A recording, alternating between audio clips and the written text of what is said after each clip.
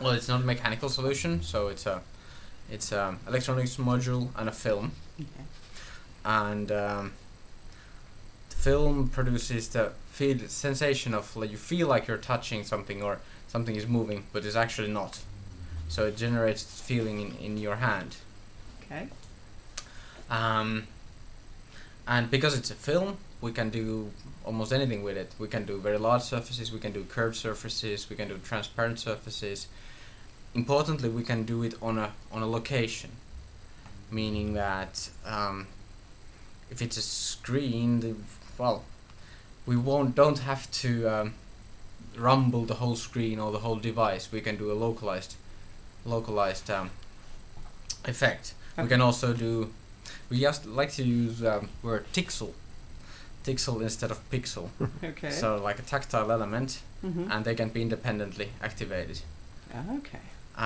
So tixels are larger than pixels because the resolution of hand is not as good as sort of eye coordination. But what we can do with that is create sort of something you feel like something is moving underneath your hand, for instance.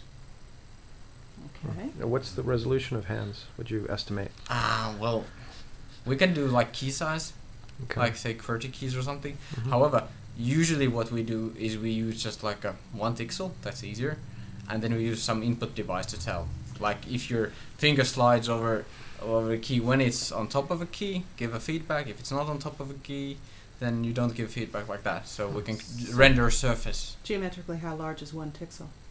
Well, in this case, it's as I said, it can be a big one. Okay. So this is like one pixel. Yeah, it seems to work too. So this just demonstrates that we create a bit of a texture on the screen. So that is, I think, the worst. But still, if you try to sliding it like you should be able to feel. And Yeah, It's the a multi-touch. vibration. yeah, kind of thing. And actually, the back of your hand is a bit more sensitive, but Oh, there it that is. should work. Yeah. So it's almost like a friction.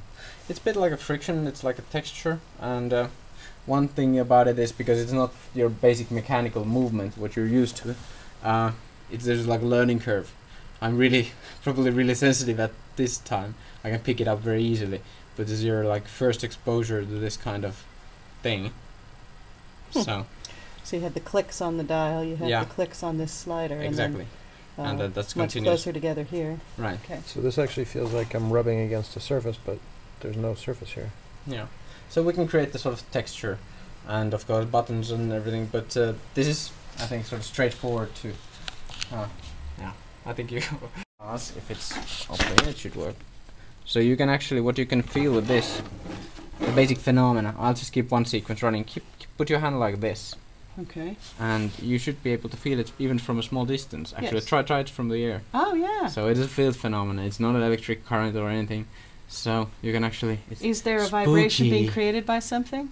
well, this doesn't obviously vibrate. So Right, but what am I detecting? What am I feeling? Is there a vibration in the air? No, but there is vibration. It is directly affecting the receptors that sort of feel the vibration. How? That is the trick, isn't it? But you're not going to tell me, are you? Well, some of that is actually something that's slightly debatable, perhaps. Okay. So, try it from a small distance. Actually, you can feel it from the air, right?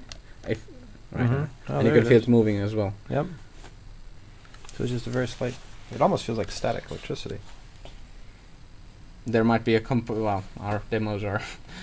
Some of them are still like bubblegum and stuff, Mhm. but we're getting to sort of production models.